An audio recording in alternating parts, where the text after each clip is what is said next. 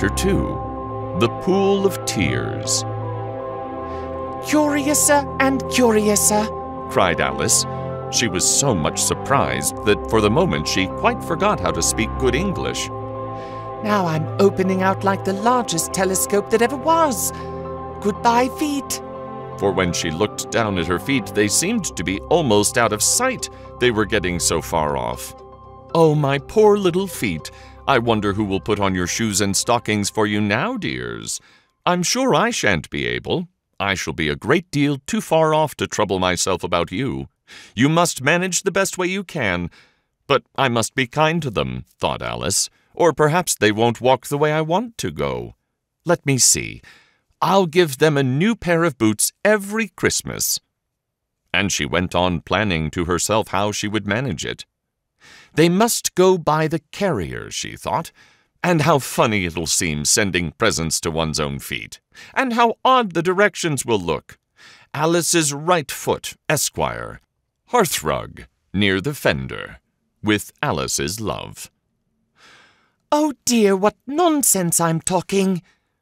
Just then her head struck against the roof of the hall. In fact, she was now more than 9 feet high, and she at once took up the little golden key and hurried off to the garden door. Poor Alice! It was as much as she could do, lying down on one side, to look through into the garden with one eye. But to get through was more hopeless than ever. She sat down and began to cry again. "You ought to be ashamed of yourself," said Alice. "A great girl like you," she might well say this, "to go on crying in this way. Stop this moment, I tell you." But she went on all the same, shedding gallons of tears until there was a large pool all around her, about 4 inches deep and reaching half down the hall.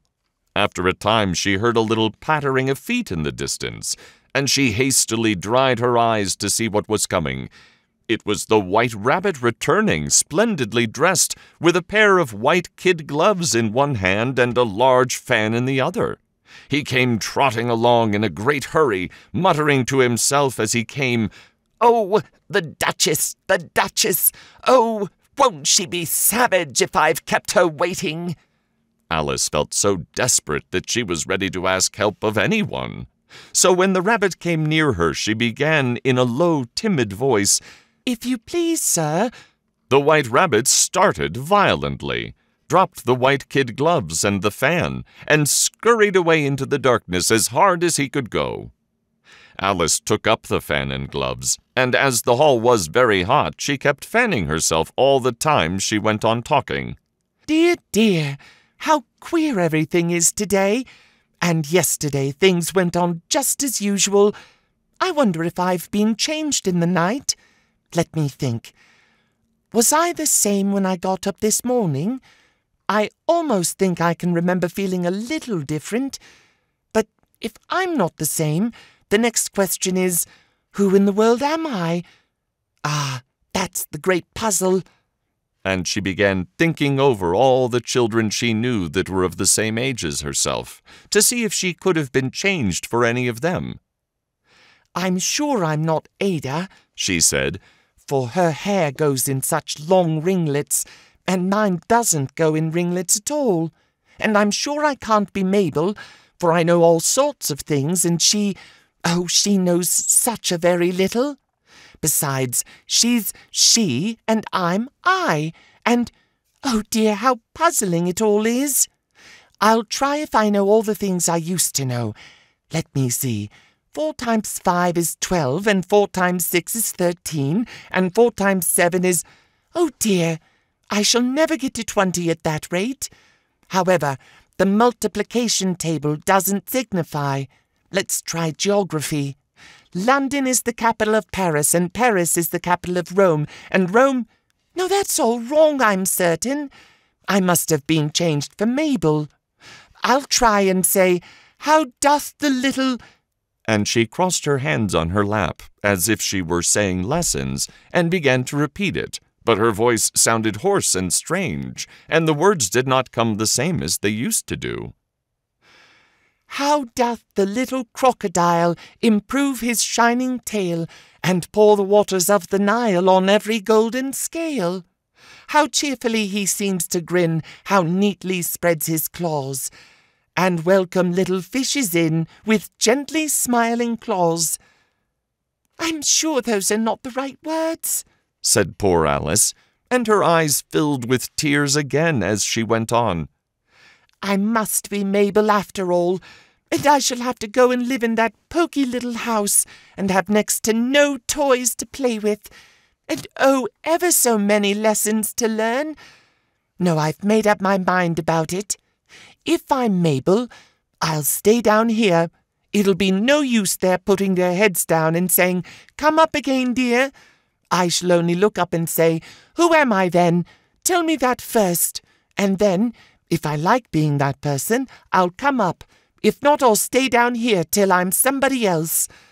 But, oh dear, cried Alice with a sudden burst of tears, I do wish they would put their heads down. I'm so very tired of being all alone here. As she said this, she looked down at her hands and was surprised to see that she had put on one of the rabbit's little white kid gloves while she was talking. How can I have done that, she thought. I must be growing small again. She got up and went to the table to measure herself by it and found that, as nearly as she could guess, she was now about 2 feet high and was going on shrinking rapidly. She soon found out that the cause of this was the fan she was holding, and she dropped it hastily, just in time to save herself from shrinking away altogether. That was a narrow escape, said Alice, a good deal frightened at the sudden change, but very glad to find herself still in existence. And now for the garden. And she ran with all speed back to the little door. But alas, the little door was shut again, and the little golden key was lying on the glass table as before. And things are worse than ever, thought the poor child, for I never was so small as this before, never, and I declare it's too bad that it is. As she said these words, her foot slipped, and in another moment, splash, she was up to her chin in salt water. Her first idea was that she had somehow fallen into the sea. And in that case, I can go back by railway, she said to herself. Alice had been to the seaside once in her life, and had come to the general conclusion that wherever you go on the English coast, you find a number of bathing machines in the sea, some children digging in the sand with wooden spades, then a row of lodging houses, and behind them, a railway station. However, she soon made out that she was in the pool of tears which she had wept when she was 9 feet high. I wish I hadn't cried so much, said Alice as she swam about, trying to find her way out. I shall be punished for it, I suppose, by being drowned in my own tears. That will be a queer thing, to be sure. However, everything is queer today. Just then she heard something splashing about in the pool a little way off, and she swam nearer to make out what it was. At first she thought it must be a walrus or hippopotamus, but then she remembered how small she was now, and she soon made out that it was only a mouse, that it had slipped in like herself. Would it be of any use now, thought Alice, to speak to this mouse? Everything is so out of the way down here that I should think very likely it can talk.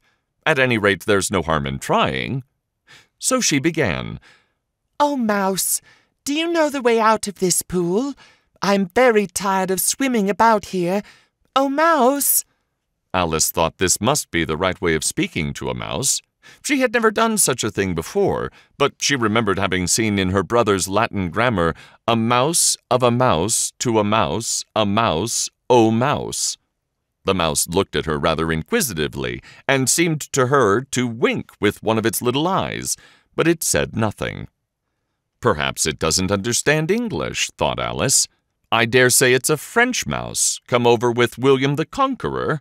For, with all her knowledge of history, Alice had no very clear notion how long ago anything had happened. So she began again. "Where ma chat?" which was the first sentence in her French lesson book. The mouse gave a sudden leap out of the water and seemed to quiver all over with fright. "Oh, I beg your pardon," cried Alice hastily, afraid that she had hurt the poor animal's feelings. I quite forgot you don't like cats." "Not like cats!" cried the mouse in a shrill, passionate voice. "Would you like cats if you were me?" "Well, perhaps not," said Alice in a soothing tone. "Don't be angry about it. And yet, I wish I could show you our cat Dinah. I think you'd take a fancy to cats if you could only see her. She is such a dear, quiet thing," Alice went on, half to herself, as she swam lazily about in the pool. "And she sits purring so nicely by the fire, licking her paws and washing her face. And she is such a nice soft thing to nurse. And she's such a capital one for catching mice. Oh, I beg your pardon," cried Alice again, for this time the mouse was bristling all over, and she felt certain it must be really offended. "We won't talk about her any more if you'd rather not." "We indeed!" cried the mouse, who was trembling down to the very end of his tail. "As if I would talk on such a subject. Our family always hated cats. Nasty, low, vulgar things. Don't let me hear the name again." "I won't indeed," said Alice, in a great hurry to change the subject of conversation. Are you fond of dogs?"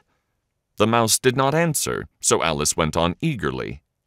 "There is such a nice little dog near our house. I should like to show you.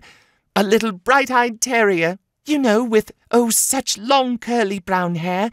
And it'll fetch things when you throw them, and it'll sit up and beg for its dinner, and all sorts of things. I can't remember half of them. And it belongs to a farmer, you know, and he says it's so useful, it's worth £100. He says it kills all the rats and—" "Oh, dear!" cried Alice in a sorrowful tone.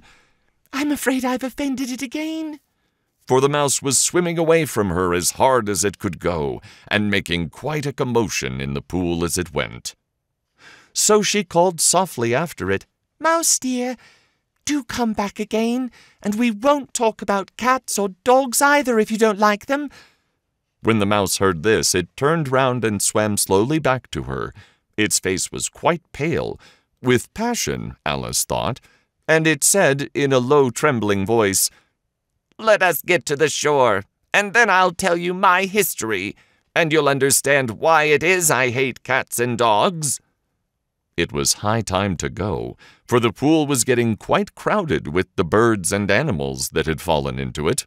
There were a duck and a dodo, a lory and an eaglet, and several other curious creatures. Alice led the way, and the whole party swam to the shore.